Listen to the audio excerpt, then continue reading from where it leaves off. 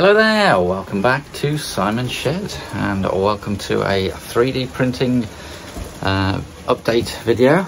A lot of people have been asking for an update on how I'm getting on. I bought my Elegoo Mars 3 Pro, get it right, resin printer back in June, and yeah, I've been getting on well with it. So yeah, let's give you an update on what's been going on with that.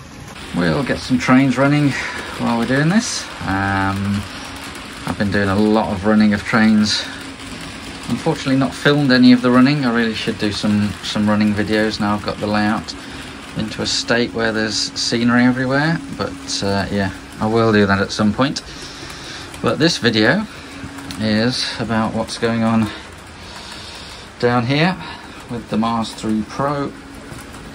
We've now got an Anycubic wash station, and we've also got an FDM printer, the Creality Surmoon V1 Pro.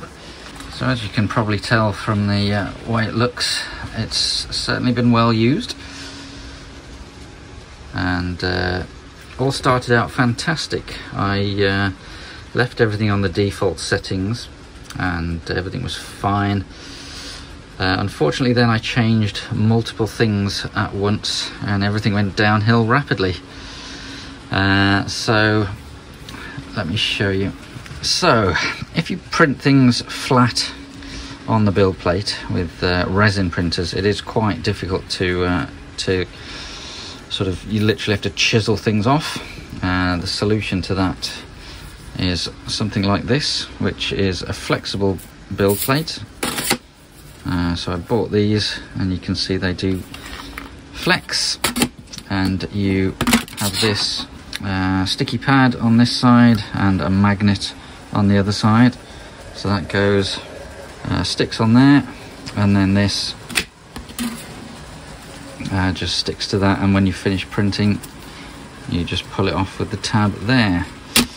At the same time I started using water washable resin, and yeah, I tried to, because obviously now this is further down, tried to re-level everything, and this started to try to drill its way through here and through the screen.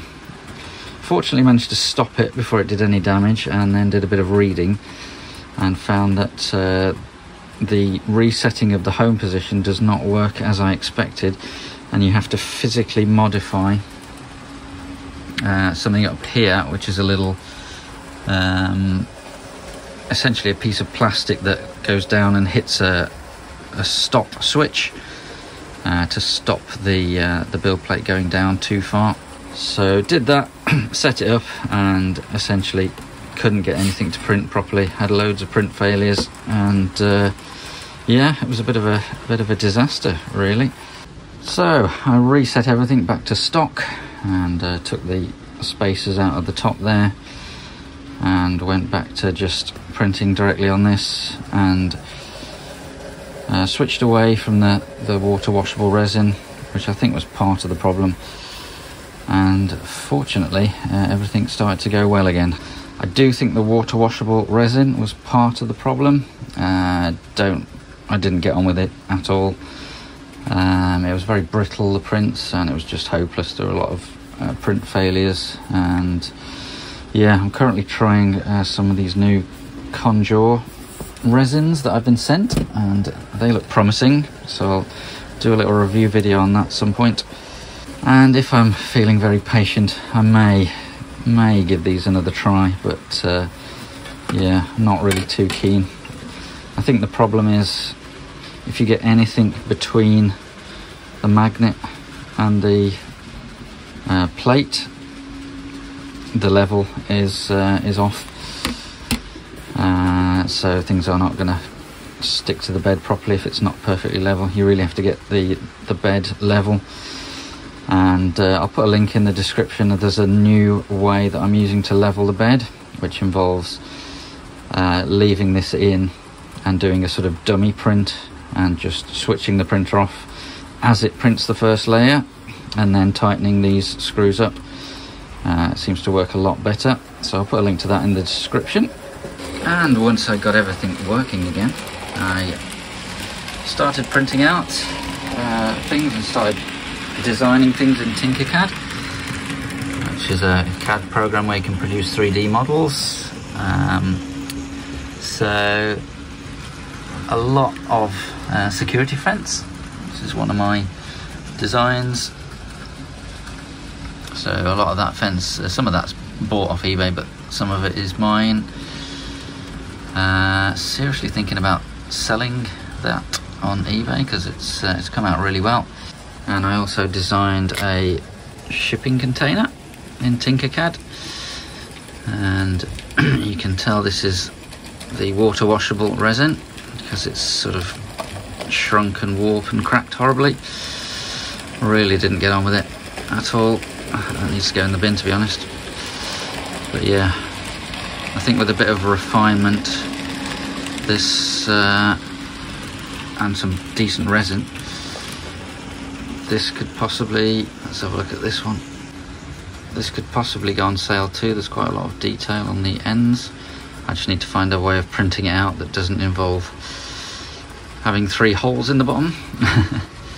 Also found on Thingiverse some model files for cars, and just did some test prints of that. And they come out surprisingly well. So obviously need painting.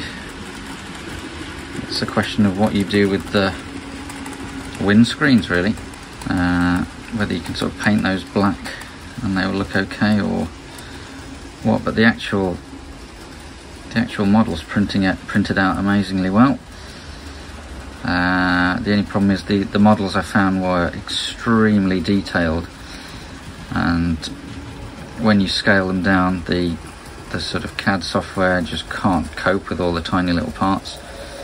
So it was a real struggle to get these to sort of slice. But yeah, that's another thing to look into. It's a promising start. Just need to do a bit more messing about with the models, and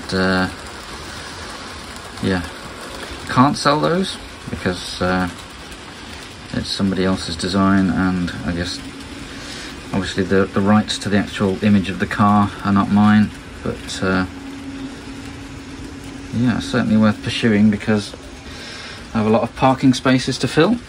Then, after making just that one video on the Elegoo Mars 3 Pro, had an email from another printer company, Creality, who wanted to send me this. So yeah, I've been playing with this FDM printer, and whilst I've not been able to get it to do any sort of detail prints that I'm happy with for N-Gage, certainly compared with the resin printer, all of these brackets to hold up the cars have been printed on the FDM printer rather than the resin printer. So yeah, that big ugly wardrobe that was screwed to the wall has now gone, and I've got a much neater solution. Also been chopping up various pictures to add a bit more colour to this this wall and keep building that up as well. So then I went back to resin printing, and if you've done any resin printing, you'll know it's the cleanup after the print that is a bit of a faff and a bit of a pain. So I decided to buy this. It's a wash and cure station, so you can see it's in wash mode at the moment. Got a big tank of IPA in there, which you clean the prints with. So just take the lid off, and yeah, you just stick the prints in the basket, and you probably can't see it. Yes, you can. There's a little sort of fan arrangement in there which spins round, I assume with a magnet, because there's no physical connection between that and the sort of fan inside the tank. But makes a very strange noise, but you can see inside there it's sort of spinning the IPA around. And then once you've washed and dried everything, you just take that off. Put that on. Switch it to cure mode, and it cures the model with the UV light. Not absolutely essential, but yeah, very, very handy and much more convenient than trying to sort of cure it yourself with a little lamp or in the sun, or yeah, it's just so much easier and more convenient. Definitely recommend getting one of these. Also printed out some daft but surprisingly useful bits. I was forever looking for a place to store the remote for the LEDs and losing it, so yeah, I literally just went into Tinkercad, drew a box and put a hole in the box and a little bit on the side for a screw, and printed it out. And because it's a custom design, it exactly fits that remote control. And essential, I'm gonna have a cup holder, so yeah, again, just designed that in Tinkercad and printed that out, and that's been very useful as well. So that's a little update. Where I'm at the moment is the resin printer is definitely the one for sort of especially N-gauge scenery bits and detail parts. So yeah, essentially it's over to you. What do you want to see? I'm thinking of a sort of introduction series where I go through, you know, where to find the files and how to slice them, and any tips on how to sort of angle things on the build plate to get things to print better.